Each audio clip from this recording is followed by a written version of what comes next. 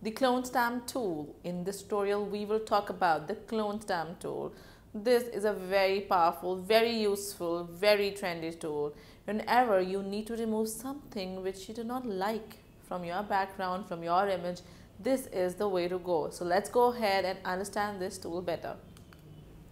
The clone stamp tool paints one part of an image over another part of the same image or any open document. And its hotkey is S. So when you press S on the keyboard, this tool gets activated. So clone stamp tool is useful for duplicating or removing a defect in an image. Just imagine you've been to an amazing location, you have an amazing image of yours, but there's this garbage or something which you do not like in the picture.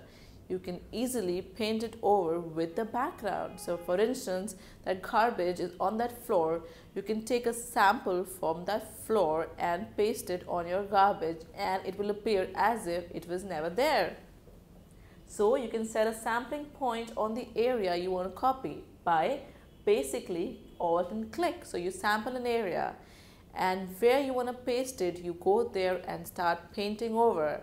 So in your image, if you had a dustbin, so you go on the better area in your image, say for instance the nearby area which is maybe your ground. You select your ground by clicking Alt and clicking together, and then you go and paint over your garbage, and it's done. You have a perfect image.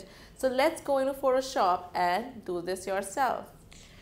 Hi, in this tutorial we will discuss the clone stamp tool. The clone stamp tool is an amazing tool if looking to paint over an image. Actually, you removing any disturbances, anything that's not nice to your eyes, you can remove that area and paint it over with a sourced area. So it's pretty simple. You just go here and its shortcut is S. So I can select the clone stamp tool to remove any imperfection, anything that I don't like in my image. For that, I first need to source an area. So I somehow, let me just show you using the lasso tool.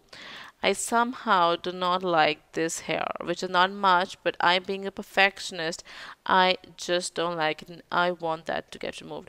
So I'm going to just do Control D and we're going to look at removing at this.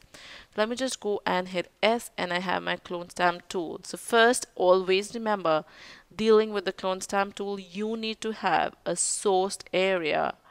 So I'm going to press Alt and I'm going to source this area. So you can see my cursor changed and it's actually copying this area to paint over some another image. So just remember, I am pressing on Alt and painting to an area which I will use to paint it over. So again, I press Alt and I'm sampling this area. I release the Alt and I come back to this area where I wish to paint. Now I have a crossover and I'm gonna paint it over.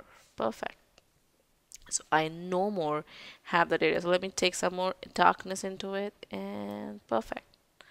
I have that area removed. I do not have that little dirt on my area. So you could also change the opacity and flow from here and the hardness of the brush.